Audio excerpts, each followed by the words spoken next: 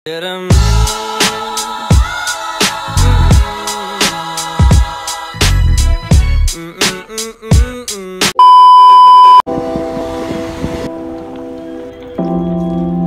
morning everyone. I'm still here in Roskilde.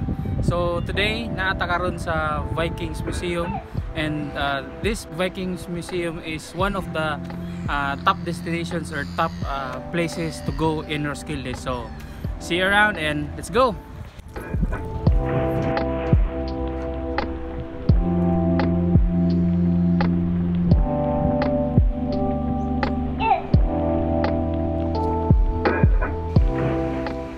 So after I bought the ticket, ang babae dito gi-recommend niya nga mag-start daw mi diri sa Luyo.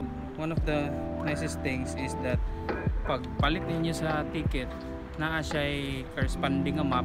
Dayon naapod siya free wifi. I think free wifi sa vicinity. So start ka diha kana nga building nga naa sa Luyo. Kay naa kuno diha ang main attraction.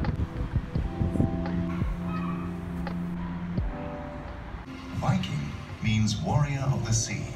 The Vikings came from all over Scandinavia, and even in their own times were known and feared for their attacks on foreign coasts, trade centers that attracted craftsmen and merchants. Building principles as the ones used on the original ships, and the tools used are copies of Viking Age tools. Dimensions, but still have immense strength. The ships of the Vikings were very light and very supple. Back in the days, Vikings are not just being considered as warriors, pero mas naila sila sa ilahang pagkakonqueror. So basically, ang mga Vikings, sila ang mga raiders. Isa na mga makita na to sa mga salida nga mga conquerors. So muna sila, munang ginakahadlukan kaya na sila. Gustungod sila ang ability to conquer, to raid countries, to raid cities. Murag ilahang ipang-conquer ang mga lands.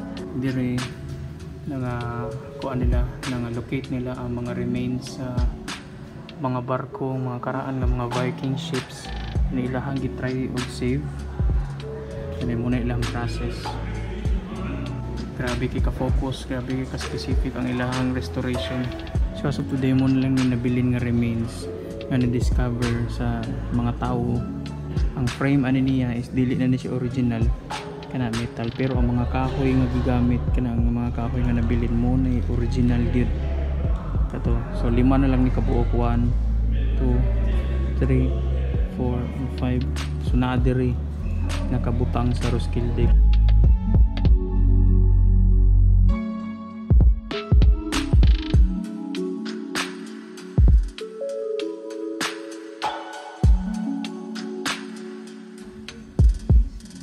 And quick trivia, the first European people to reach the shores of America were Vikings. So after 900 years of being submerged in the water, kining nga mga kahuya is na halungkat sa mga archaeologists ang mga remains aning mga Viking ships. Ang process nila to save these archaeological finds is kuan kayo kanang grabe kayo ang attention to detail. That's why it took 20 years for them.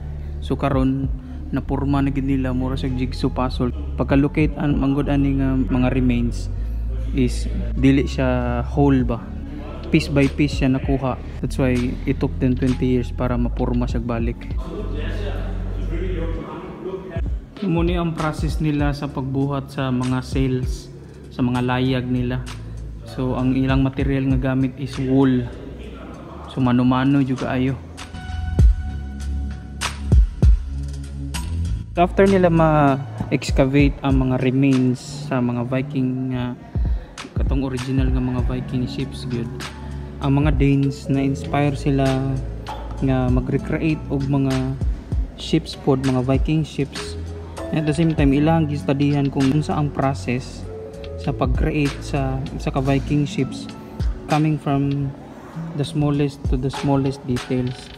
So ang ilahang process ilaha pong gisugdan sa kung giunsa pagbuhat sa una gikan sa mga materyales, pinaka manual gid ang ilang gibuhat para mas para mahibaw-an nila kung unsa ang kalisod ug unsa pod ang craftsmanship bitaw.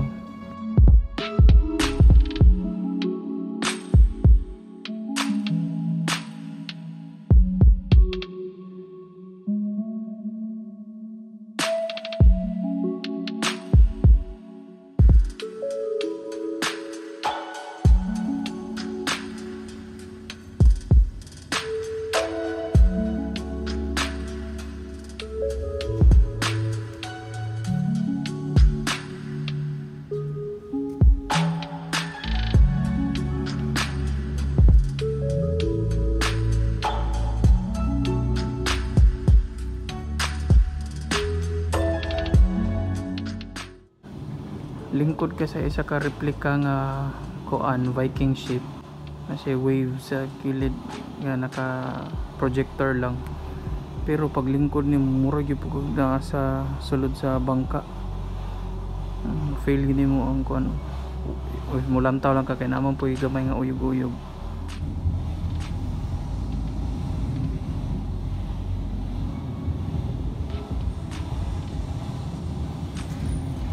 Bagyo na.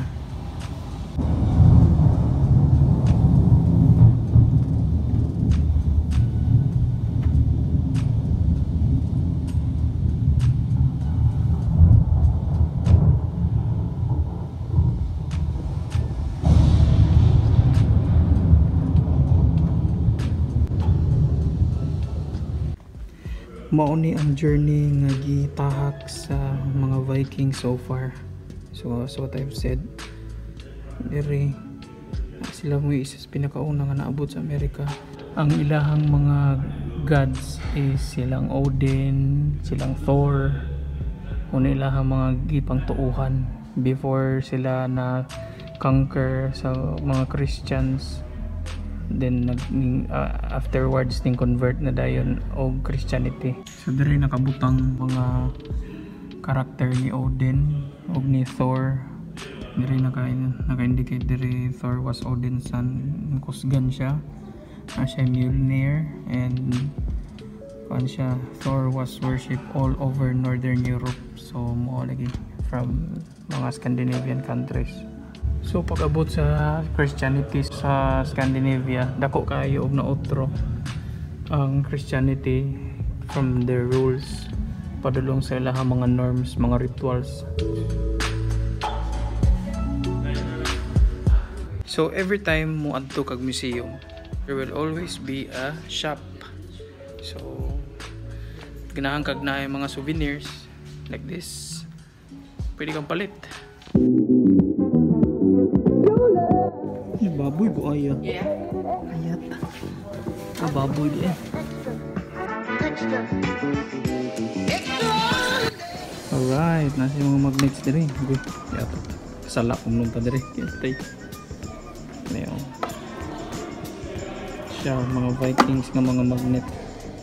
Pero murag kamay na isa ni kanina na kaniya ko.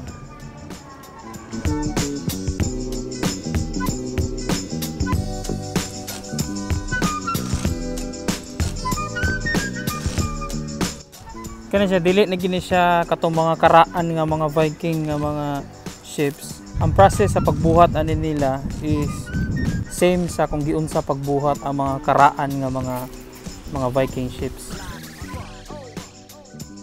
So ang rope sa isa ka Viking vessel is made of horse hair o animal skin na diri tanan.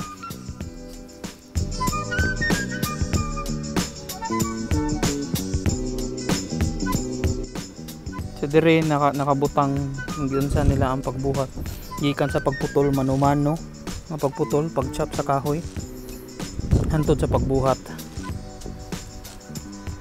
So this one, after nila na recreate ni siya, ilahagi ning gitry og sail manually padulong dito sa Dublin.